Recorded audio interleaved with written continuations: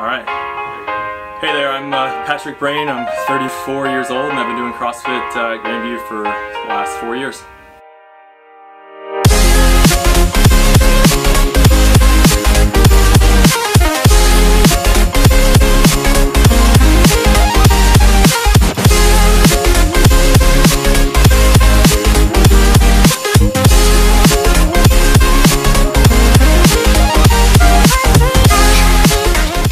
What first brought you in the door? How did you start CrossFit? Well, so I live across the street, so I've kind of always seen what's going around over here. See people pulling in, pulling out, the signs go up, and classes start to get larger and larger. And I've been stuck in the rut of the Lifetime Fitness, drive there, do the same thing every day, check my emails, take a phone call for work, get back on the treadmill, and leave and do nothing, but I would just do it over and over and over again. So finally decided to come over here one day, and been here ever since. Yeah, it just seemed to keep getting bigger and bigger, and I slowly followed online as we started to build up, and just finally bit the bullet and came over here. Didn't know anybody here, especially for being across the street. And yeah, I'd be surprised how many people live in the neighborhood and how many people around the community. What have you noticed about yourself from the time you started to now?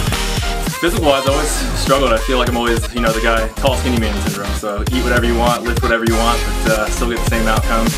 And did some time with Kate and really learned how to eat and do the whole diet thing well, and kind of incorporated in with my wife as well. She did it, and then I've done Rev and Power Hour and CrossFit. I took a break last year and did the Ironman, so I've just kind of used it to kind of fuel all aspects of life. And work is busy, and we have 2 kids, so really for me it's just getting over here and showing up and getting in the door. What was like your sporting background coming into this? Did you do anything? Yeah, I played football and baseball in college for 2.5 years at a Division III school down south, Wittenberg, and then transferred back to Ohio State, and done the Columbus full and half marathon 2 or 3 times a piece, and I decided to do a half Ironman last year. And I guess I've always been more into the endurance stuff and less of the strength, but I really enjoy some of the Olympic movements too. But yeah, I feel like running and endurance is still, no matter how much I try to break out of that shell, it just comes to me naturally for whatever reason.